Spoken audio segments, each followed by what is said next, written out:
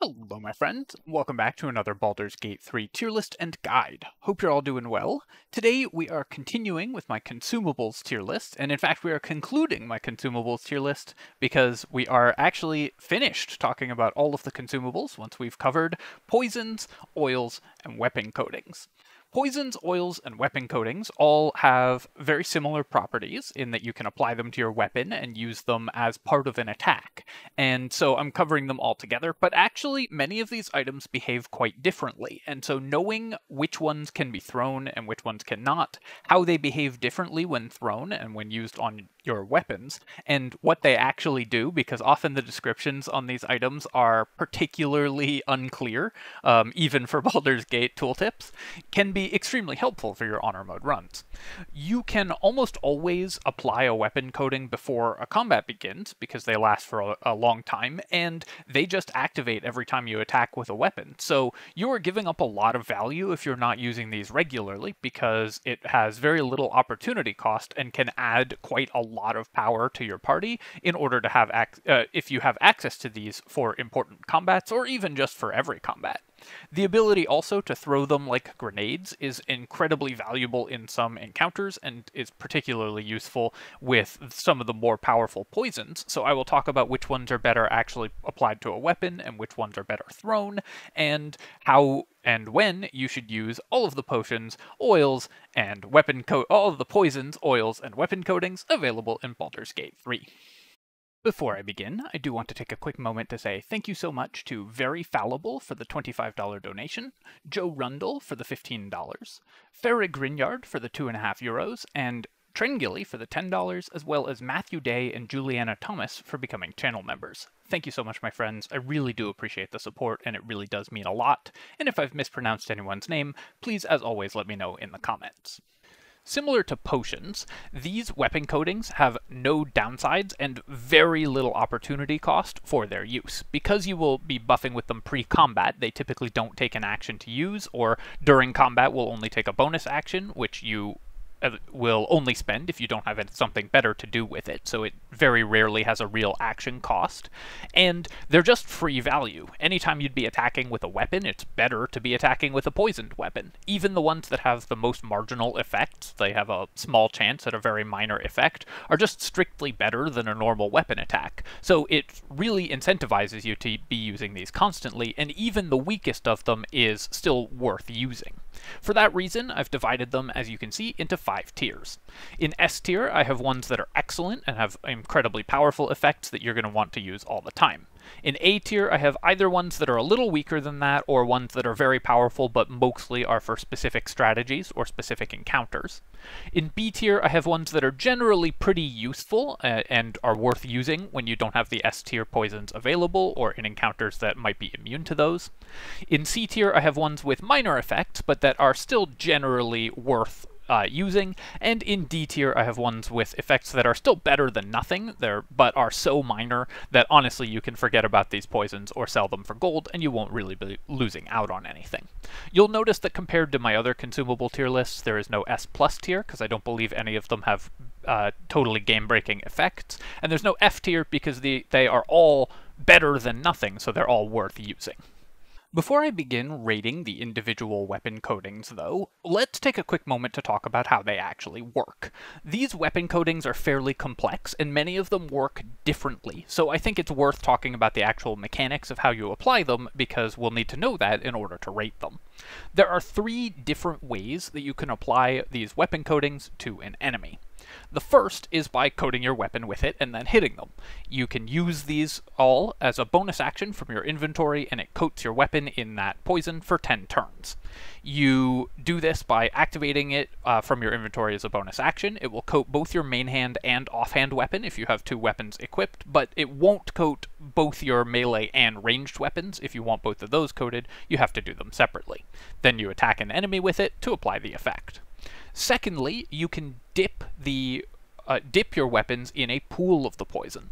Some of these poisons, or oils, or coatings, when thrown, create a pool of that effect at the location.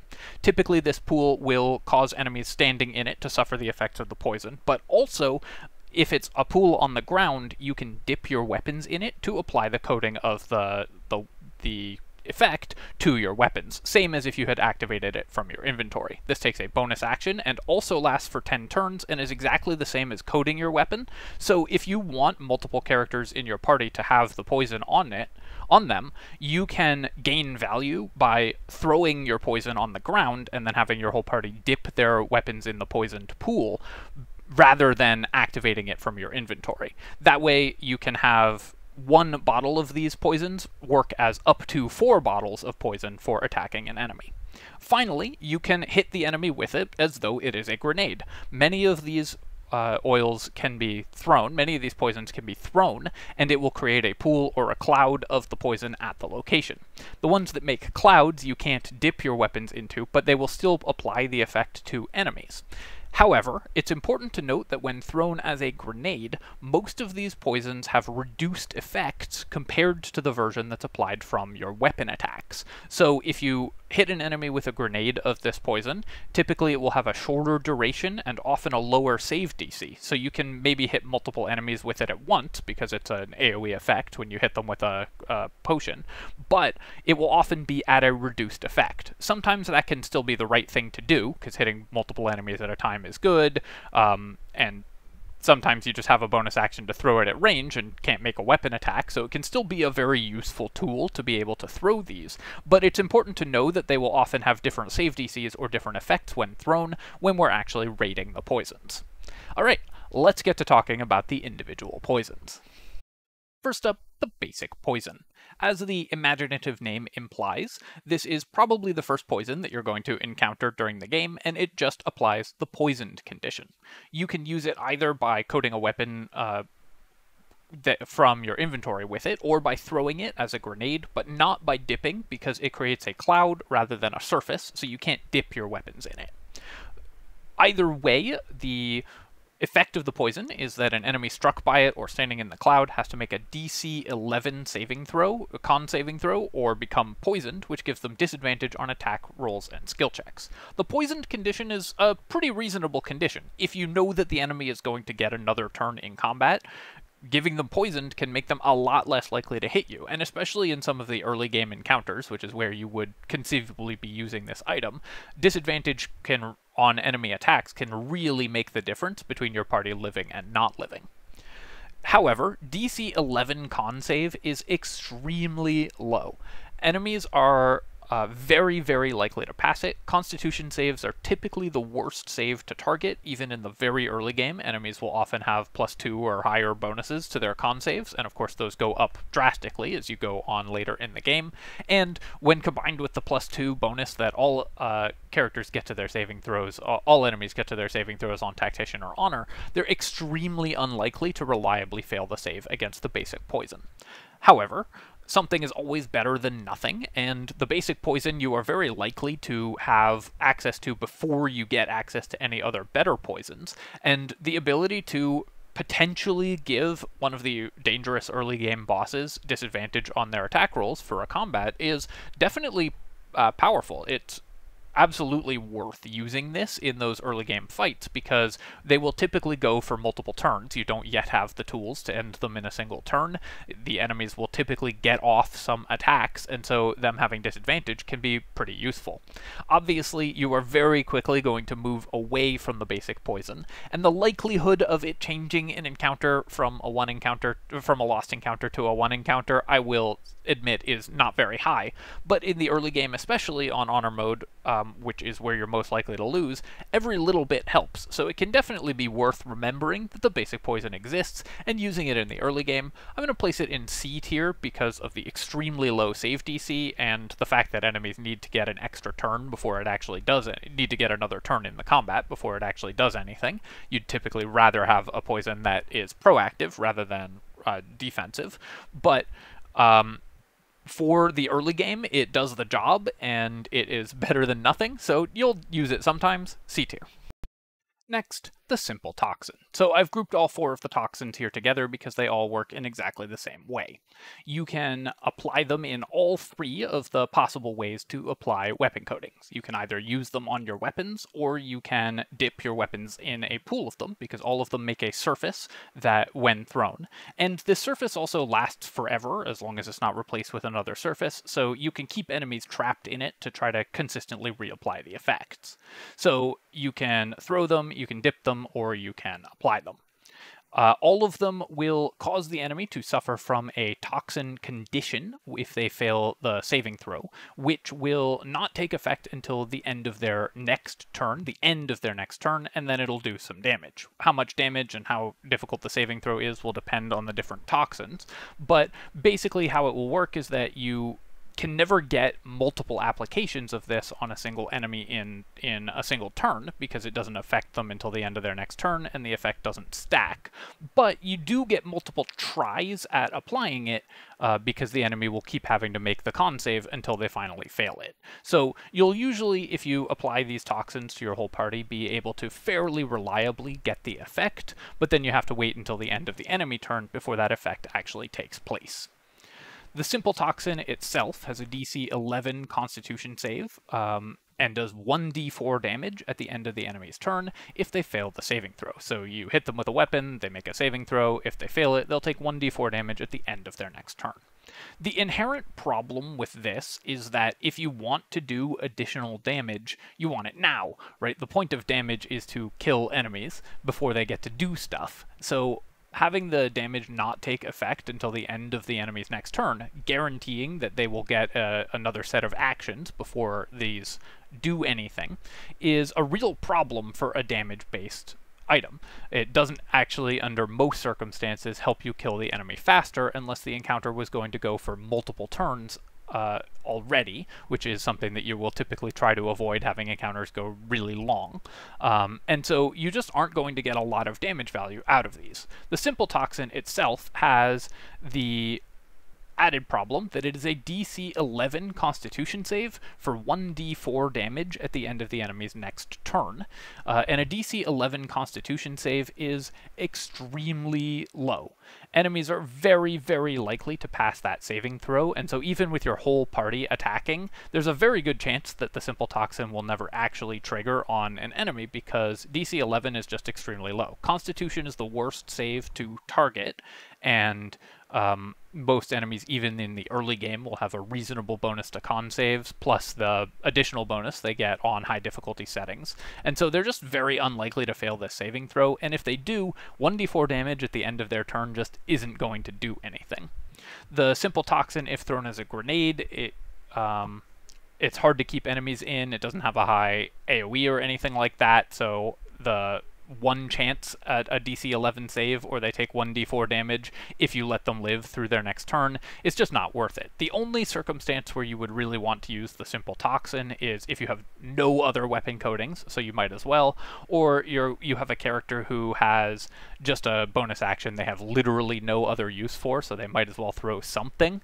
But under most circumstances, the simple toxin is just not going to come up, and I think you can pretty safely ignore it. D tier. The Serpent Fang Toxin. So the Serpent Fang Toxin is exactly the same as the simple toxin, works in the same way, except that the save DC is 13 instead of 11, and the damage is 1d6 instead of 1d4. This is a moderate increase. 13 is reaching a breakpoint where it is more likely for early game enemies to actually fail the roll against the Serpent Fang Toxin. But 1d6 damage is still just not a lot of damage. 1d6 damage per turn is very, very little. And so even if used on your whole party, it's just not going to be a significant damage boost to your party overall. Compare this item to like an Alchemist Fire Grenade, which sets an enemy on fire guaranteed, so it does at least 1d4 damage guaranteed.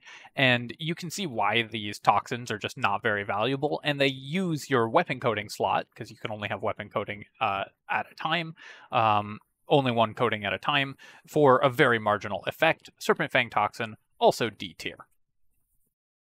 Next, the Wyvern Toxin. So the Wyvern Toxin is the same as the previous two toxins, but in this case has DC 15 con save and does 1d8 damage. 1d8 damage is enough damage that it is starting to be a little bit relevant. If a fight is going to go for multiple turns, like say 3 turns, 1d8 damage per turn does start to add up and can actually shave a turn off the time to kill a boss in some circumstances. DC 15 saving throw is high enough that in the very early game, enemies will pretty reliably fail that, even though it targets con, which is again the worst save to target. A DC 15 saving throw is high enough that enemies will sometimes fail it. The cool thing about the Wyvern Toxin, though, is that you get it very, very early. So even though, like the other toxins, it's a pretty weak item overall, thanks to story events and just their placement in the game, depending on your routing through Act 1, you can have the Wyvern Toxin extremely early and use it for some of the very earliest game fights, which are often the most difficult and most dangerous. At the point in the game where you get the Wyvern Toxin, it's often the best choice you have for a weapon coating. Dipping your whole party's weapons in the toxin will just speed up your time to kill on some of the very early game fights in a pretty meaningful way, because enemies will fail the save and the damage is relevant. So thanks to getting this item super early, it is worth using in some of the very earliest game fights. Obviously, it's going to fall off very quickly after that, but because of where you get this item in the game, I'm going to place it in C tier because I think it is definitely worth using in some early game encounters. Next, the Purple Worm Toxin. So the Purple Worm Toxin is exactly the same as the other 3 toxins, except that it also breaks the pattern, and the save DC, rather than going up by 2, goes up by 4 to be a DC 19 save. The damage still just goes up by 1 die size to 1d10 damage. DC 19 con save is high enough that enemies will pretty reliably fail it even on into the late game, but 1d10 damage at the end of the enemy turn is just not a relevant amount of damage at the stage of the game where you get the Purple Worm Toxin. You can't get it till Act 2, by which point you've got better weapon coatings most of the time anyways. 1d10 damage is just not relevant. Damage at the end of enemy turns is just ceased to be something that you want to do strategically. You want to be bursting down enemies if you're looking for damage at this point. And to add insult to injury, you're in Act 2, where a lot of enemies are just immune to poison damage, and that'll stay true on into the end of the game, where just a lot of enemies you face will be immune to poison damage. For that reason, the Purple Worm Toxin, despite the high DC, so it's a little more reliable, it's just not really an effect that you are looking for at this point. It's worth using if you don't have anything better to do, because 1d10 damage is not, it's more than 0 damage, and you can throw it as a grenade for some marginal effects as well if you don't have another use for a bonus action, but in general the Purple Worm Toxin is just not going to come up particularly. Remember that this damage doesn't benefit from any other effects. It won't apply rider effects, it doesn't benefit from critical hits or anything like that. It's just flat 1d10 damage, and that's just not worth really spending your time doing at this point in the game. You're typically going to be better off selling them. D tier for the Purple Worm Toxin, and as always when I do something like this, if you're looking to amuse yourself, you can feel free to scroll down the comments and see the people who are mad that I put the Worm Toxin below the Wyvern Toxin, because people do get mad when you put an objectively stronger item below a weaker item, which I always find funny because the important thing here is the context. Next, the Arsonist Oil. So this is a funny one because the thing that the Arsonist Oil actually does and what the game says it does are completely different things. The tooltip for the Arsonist Oil straight up lies to the player. I think it is quite buggy in its current implementation as of the date of recording, though maybe that'll be fixed or at least clarified in the upcoming patch 7. But as of right now, the game just lies to you about what the Arsonist Oil does. So first off, the Arsonist Oil can only be applied by actually applying it to your weapons. You can't throw it at an enemy, and it doesn't create a surface, so you can't dip your weapons in it. You have to actually apply it, and then hit an enemy with that weapon attack. If you do that, it applies the Arsonist Oil effect with no saving throw. You just have to hit with the weapon effect, and the enemies get the Arsonist Oil effect. This is where the game starts getting a little bit weird with how it works, though. What the Arsonist Oil effect says it does is remove enemy fire resistance and replace it with fire vulnerability. Give that fire vulnerability instead. So you could imagine against an enemy with fire resistance, like a devil or tiefling or something like that, hitting them with Arsonist Oil, and now instead of taking half damage from fire, they'd be taking double damage from fire. That's not what it does. What the Arsonist Oil actually does is just remove their damage resistance. So an enemy who's normally resistant to fire just becomes normal. It just has normal fire damage. So instead of taking half damage, they take 100% damage. That's still pretty good. There's a lot of fire-resistant enemies, and fire damage is a very common damage type. If you have a fire damage-focused character, the Arsonist Oil is incredibly important, because all the fire-resistant enemies in the game, you can, with no saving throw, you just have to hit them with the weapon, turn off their fire resistance, and do full damage to them. Obviously, it's not as good as if it did what it said in the tooltip and made them vulnerable, but even what it actually does do is very powerful. It lets you forego Elemental Adept on fire damage characters, and it just powers up your party significantly. Even if you don't have a fire damage focused character, your party is very likely to do a lot of fire damage, whether you have it on your weapon, or you're throwing Alchemist Fire, or you have bombs and grenades and stuff, like we've talked about in previous tier lists. Fire damage is just a very common elemental damage type to do, and so removing enemy resistances to it, just at the cost of putting it as a weapon coating on one of your weapons, is very, very powerful, even if you aren't focused on doing fire damage as a party. And if you have a fire damage focused character, then of course the Arsonist Oil is mandatory. It gets a little bit weirder from here, though, because there's also a trick that you can do with the Arsonist Oil thanks to the buggy implementation. I said that it just removes enemy fire resistance, and that's not actually true. What it seems to do is apply fire vulnerability, but not remove enemy fire resistance, so the two effects cancel out.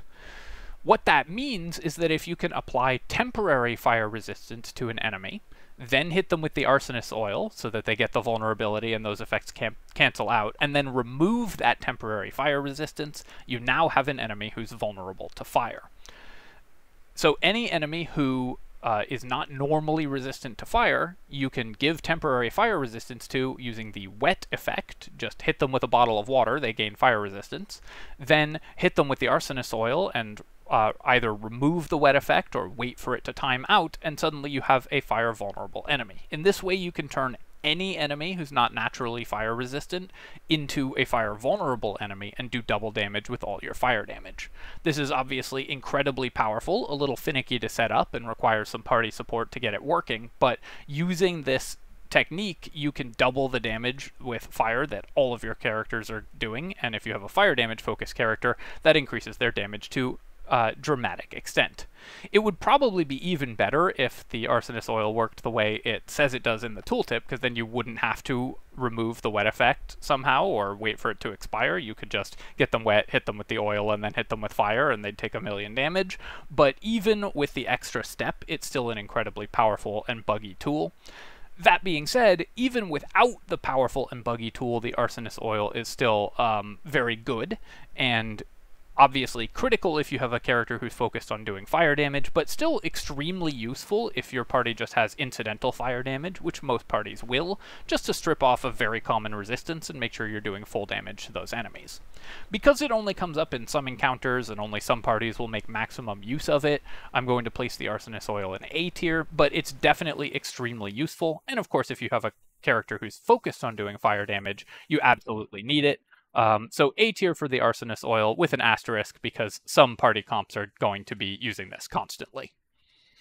The Diluted Oil of Sharpness. So the Diluted Oil of Sharpness is another one that can only be applied from your inventory, can't be thrown, it doesn't make a pool or anything on the ground, so you have to actually apply it to your weapons, so you only get one use out of one bottle of this.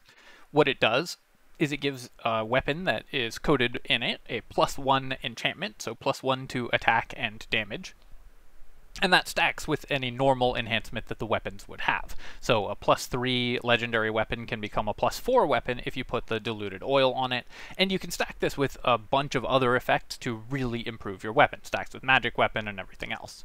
It also causes the weapon to become magical if it's not magical already, so it'll bypass damage resistance to non-magical effects. 10 turns of just a +1 to attack and damage for basically no resource expenditure is amazing, obviously.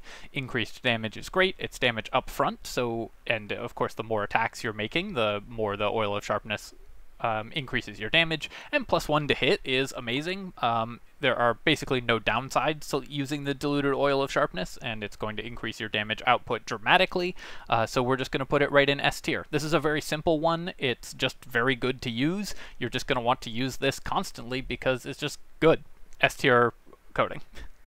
The Drow Poison. So the Drow Poison works very similarly to the basic poison. It can only either be applied from your inventory or thrown as a grenade, because it makes a cloud rather than a surface, so you can't dip your weapons in it.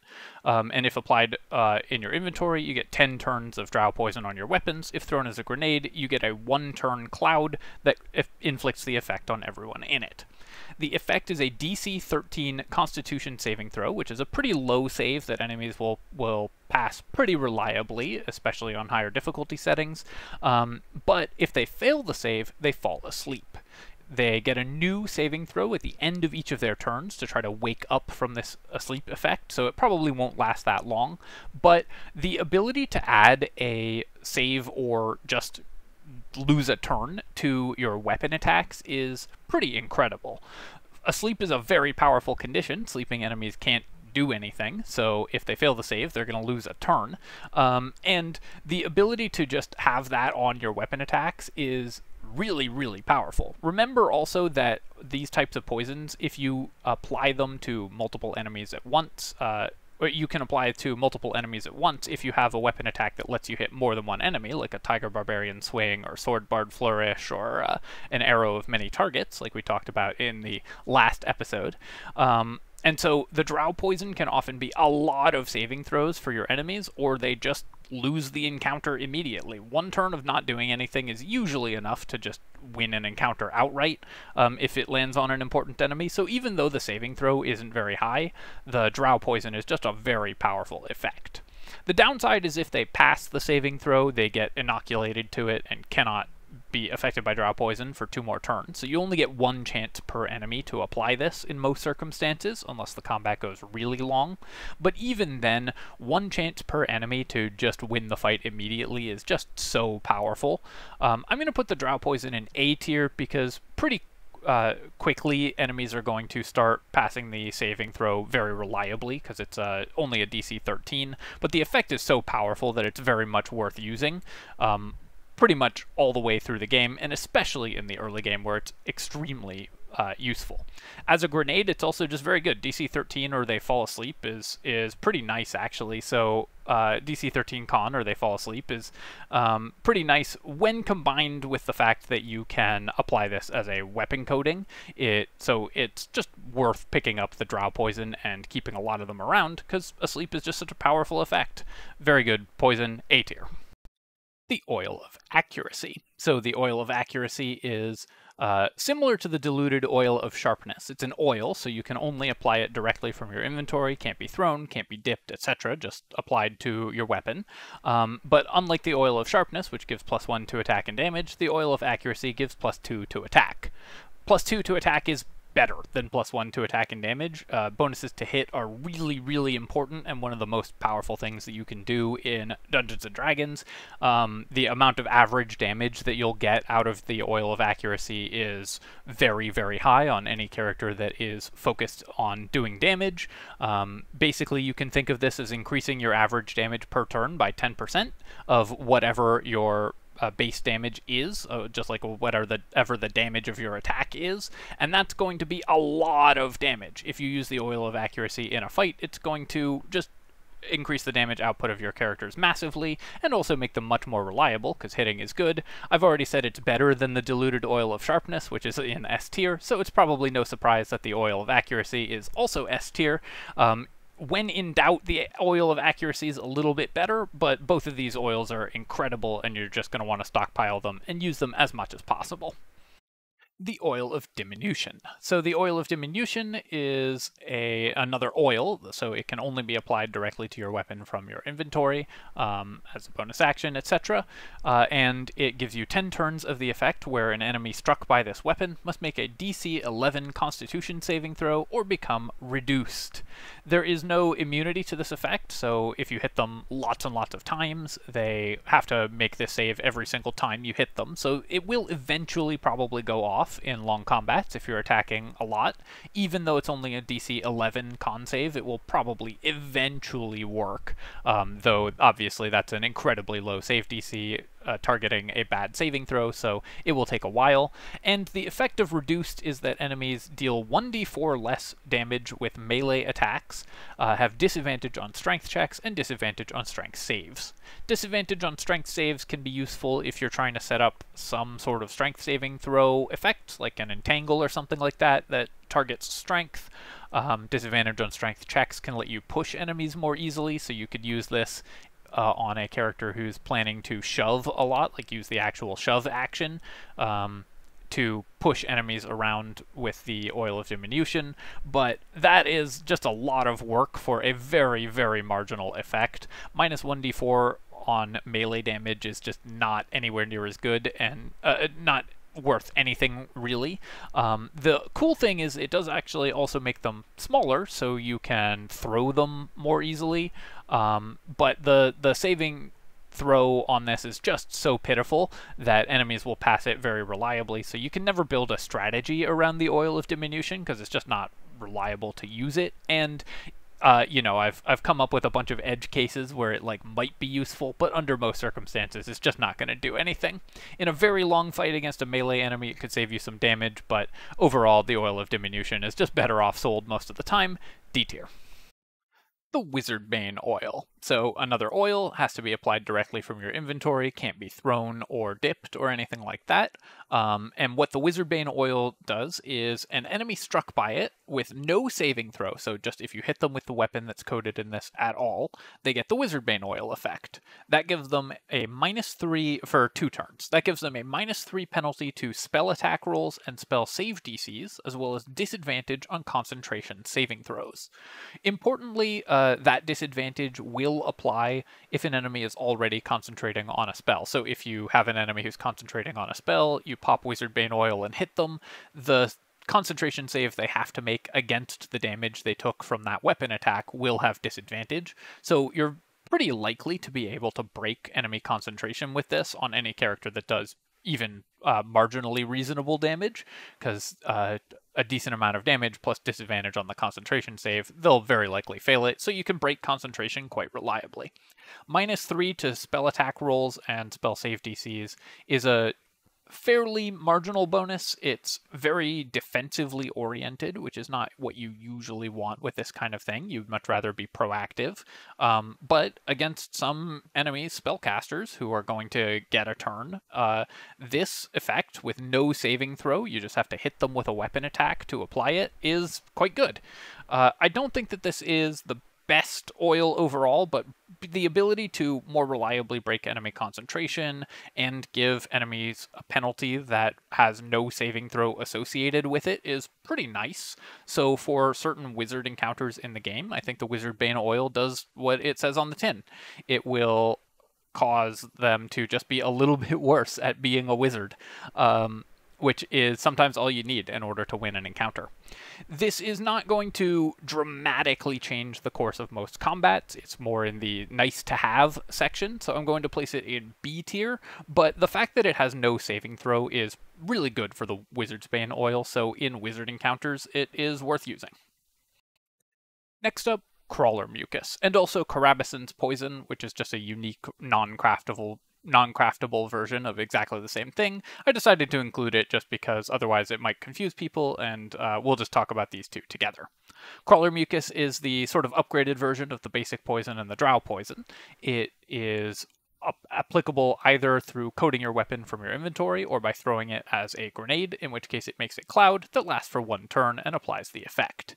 Different from the Drow Poison or the basic poison, though, the Crawler Mucus, if thrown, has a different save DC than it does if applied to your weapons. On your weapon attacks, it's a save DC 13, a Constitution save 13, but if thrown and the cloud that it creates makes its DC 11 saving throw. So if you throw it at an enemy, it's less likely to succeed, so you're pretty incentivized to actually use this on your weapon attacks. If an enemy fails the saving throw against the Crawler Mucus, they become poisoned, but also paralyzed for 1 turn. And paralysis is the best condition to apply in the entire game. It's just the most debilitating condition in the game. Completely stops them from acting for a full turn, because it doesn't tick down until the end of their turn, so you get 1 turn of no actions, which is already great, but then it also guarantees critical hits from attacks made within 10 feet. If you're using the Crawler Mucus on a melee character, it means any subsequent attacks they make are going to automatically critical. Similar to the Drow Poison and the basic poison, it has the inoculated effect, where if they pass their first saving throw against this, which they're fairly likely to, because DC 13 is not that high, they become immune to it, so you can't like spam out a lot of attempts until the enemy fails. But even like a 25% chance per enemy per encounter of taking them out immediately with the Crawler Mucus is incredibly strong. This won't work that often, but it will work often enough that it's just going to win encounter after encounter on its own. So any encounter where an enemy is not immune, where the enemies are not immune to being poisoned, Crawler Mucus can just instantly win the encounter. It gives you a pretty small random chance of doing that, but a small random chance of winning an encounter is absolutely worth the no resources that you're spending on it. It's not like you're spending an action on this or anything, because you just use it before the fight starts, and then you just get like a 20-25% chance when a combat starts of just instantly winning it. And against enemy encounters with multiple enemies, you can apply Crawler Mucus across the whole encounter with arrows of many targets, or just by shooting them each in turn or something like that.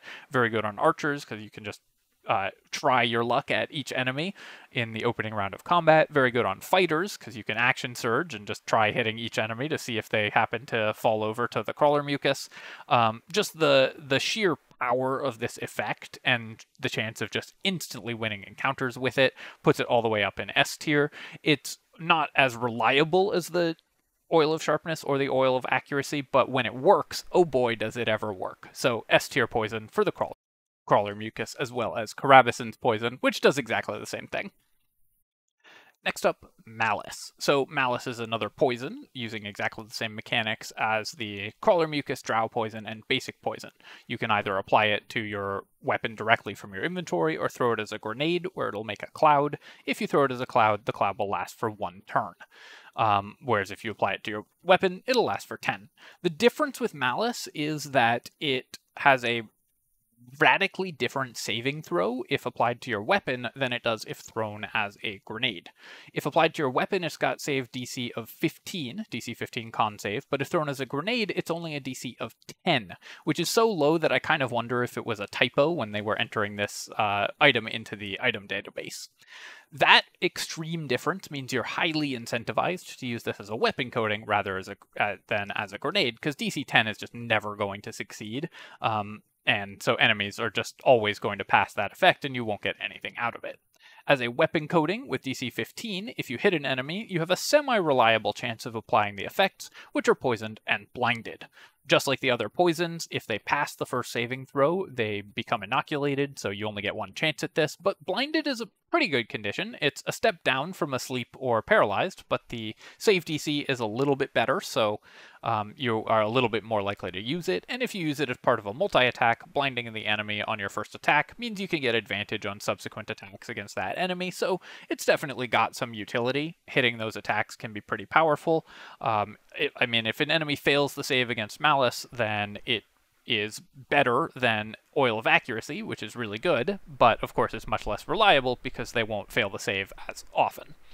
Overall, I think that the Malice effect is a reasonably strong effect. Blind is a pretty good condition. Even with save ends on the enemy turn, you're likely to get a few advantaged attacks out of it, and the enemy will have to make some disadvantaged attacks.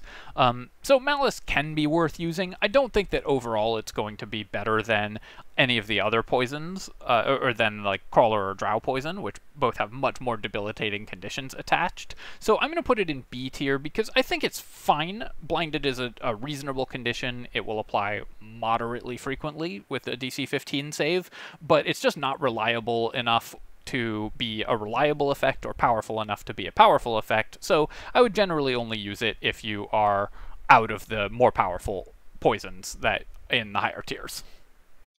Next, the Oil of Bane. So the Oil of Bane, again, it's an oil, so you can only apply it to one weapon or to your weapon set directly from your inventory. You can't throw it or use it as a dip or anything like that. But when applied to a weapon, it gives you a Bane on a stick. Enemies struck by the weapon have to make a DC 11 Charisma saving throw or become baned. DC 11 obviously is very low, but unlike a bunch of the other DC 11s that we've discussed, this one targets Charisma. Charisma is maybe the best saving throw in the game to target. A lot of enemies have very, very low Charisma saves, and so against enemies with weak saves, this is actually pretty reliable. Even with only DC 11, because you can just keep trying it. The Oil of Bane doesn't have the inoculation effect that the poisons do, so enemies struck by it have to make the DC 11 save every time, and when they're finally hit by it, they get baned. Bane gives them a minus 1d4 to their attack rolls and saving throws, which is a pretty good effect. It's not going to be a massive boost or anything, but if you can apply a reasonably powerful spell that normally takes concentration and whatever without having to use any of those things, just by hitting the enemy, it's something that you already want to do, then that's always worth looking at. Minus 1d4 to enemy saving throws means that subsequent control spells or whatever that you're trying to land are going to be more likely to land. Minus 1d4 to attacks won't convert that many hits into misses, but every little bit counts when the enemy actually gets to attack. So the Oil of Bane, I think, definitely has its place, because it targets a good, even though it's a fairly marginal effect, because it targets a good saving throw to target, and you can just keep trying until it works. The Oil of Bane is going to be pretty reliable in terms of actually landing Bane in combat, so I'm going to put it in B tier. Not the most powerful effect in the world, but it will often work, and when it does, you are reasonably happy to have it. Again, you would prefer a more powerful choice for your oil most of the time, but the Oil of Bane is just a reasonable workhorse that is a good thing to put on your weapon if you don't have a better option. Next, the Oil of Combustion. So this is another oil. You can only apply it to your weapon directly. And how it works is that after you've applied it to your weapon, when you hit an enemy with it, with no save, they get the Oil of Combustion condition. While they have this condition, if they're hit with any fire damage, they explode for 3d6 fire damage in a 10-foot radius around them. And this fire damage has no saving throw, not even for half. They and everything around them will take an additional, will take 3d6 fire damage, no questions asked.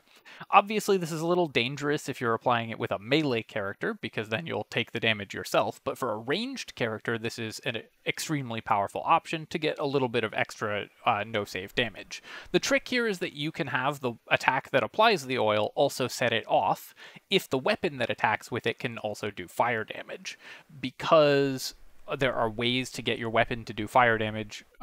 Normally a weapon that's burning, so a lot of weapons that do fire damage can't have a coating, but there are ways to add fire damage to any weapon, like say the Flawed Helldusk gloves, that just adds a d4 of fire damage to all your attacks, to guaranteed set off the Oil of Combustion and just add an AoE explosion to every attack that your archer is making, for example. Where the Oil of Combustion gets really ridiculous, though, is with AoE effects. If you can hit multiple enemies who are close together with it, with the same effect, the Oils of Combustion are going to chain together, dealing chained damage between each enemy, and stacking the more enemies are in the location. So with like a Hunter's Volley, applying these all at once and setting them off, you can deal a massive amount of damage to a grouped squad of enemies. Something like a black hole combined with an oil of combustion volley can deal an incredible amount of burst damage. I think that this is very good if you build around it, but even the default usage of just having some fire damage along with the oil of combustion, just to add a little bit of extra damage to every archery attack in an explosion, is just a very good use for oil of combustion, even aside from the chaining together and extreme power that you get if you put them in an AoE. So the oil of combustion is just very, very good. I'm going to place it in S tier because it's just a very reliable way to add damage to all of your attacks, and I love reliable damage. You do have to hit an enemy with it and then deal fire damage to them, or at least hit them with a fire damage attack with the oil. But that's a pretty easy condition to meet, and when you do meet it, you get incredible value. 3d6 damage doesn't sound like a lot, but it adds up when you're doing this with like every attack that you're making. Oil of combustion, S tier. The Oil of Freezing. So the Oil of Freezing is another oil, you apply it to your weapon, and then for 10 turns, when you hit an enemy with that weapon with no save, they become encrusted with frost for 2 turns.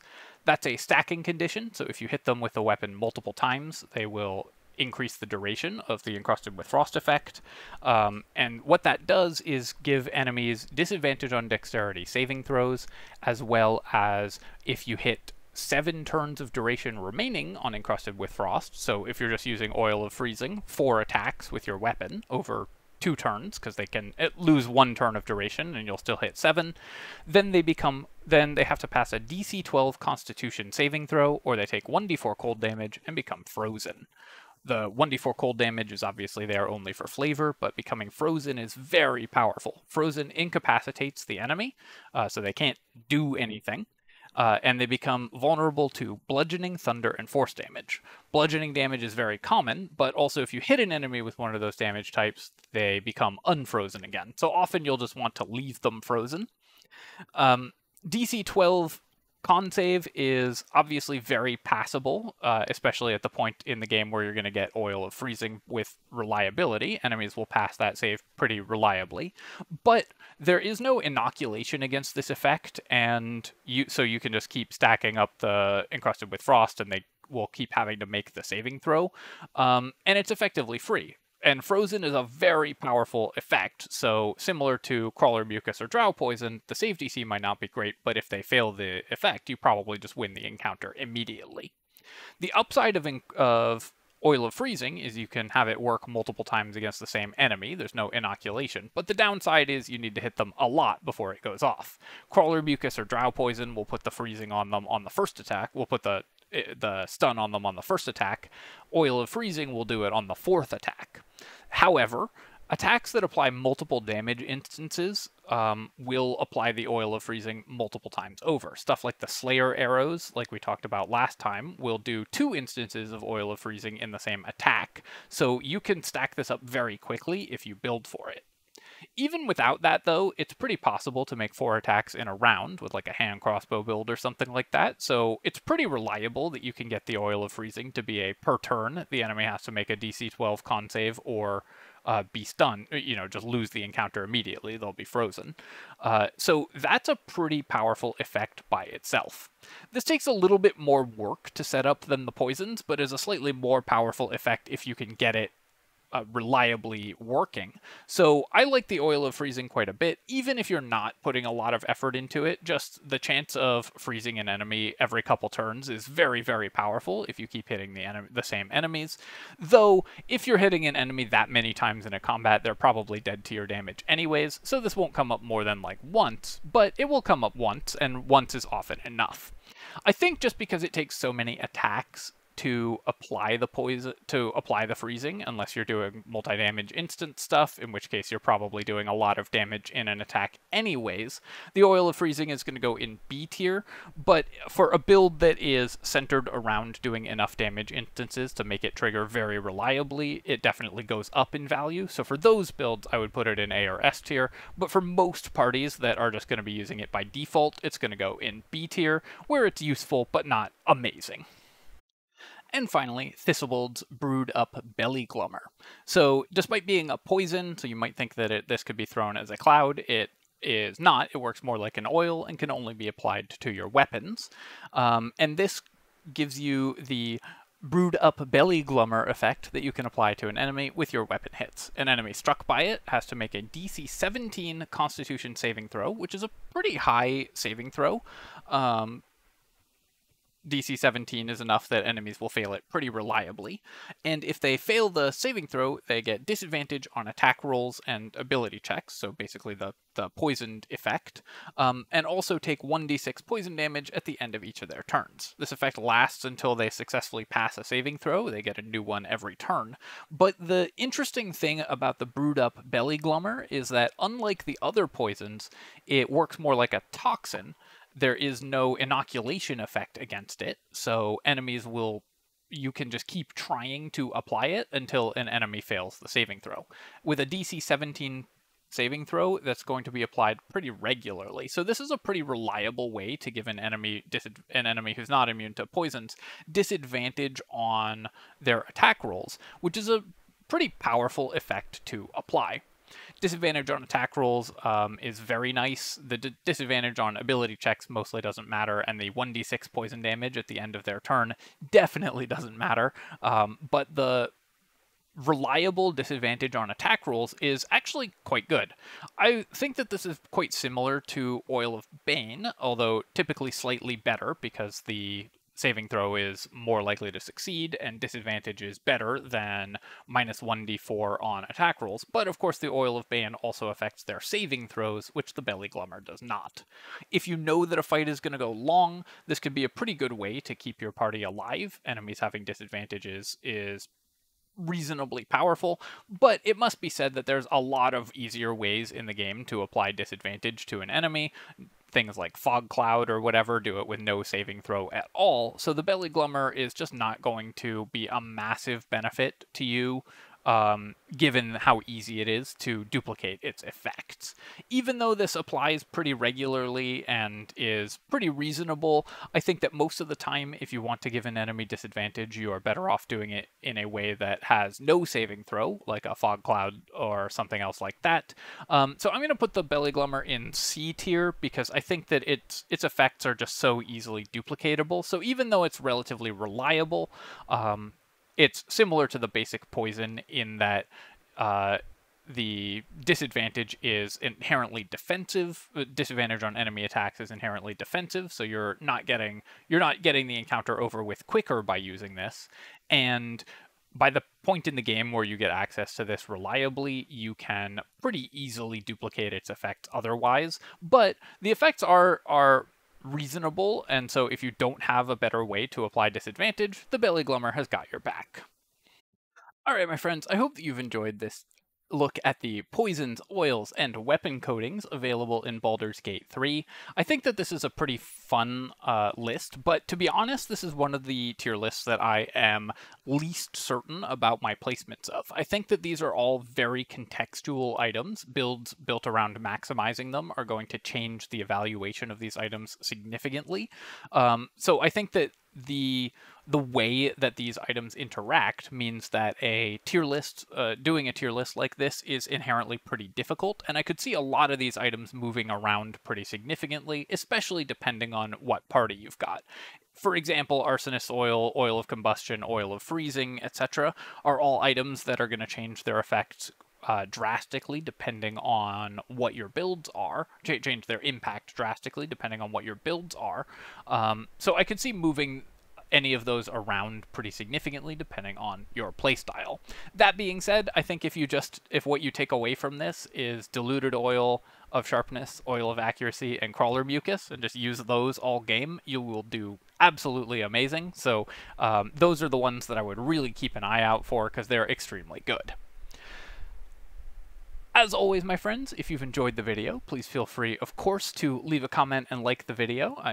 Both of those things help me out a ton with the algorithm, so I really do appreciate people taking the time to do that. It really helps me out and means a lot when you take your time to leave a comment, and of course let me know what you think I should move around. Like I said, this is one where I can see a lot of these moving pretty significantly depending on people's playstyles, and it's very possible there is stuff that I have missed with the application of these weapon coatings because they are particular to how different parties play. So definitely let me know what you think should move around. Alright, my friends, hope you enjoyed the video, and I will catch you next time.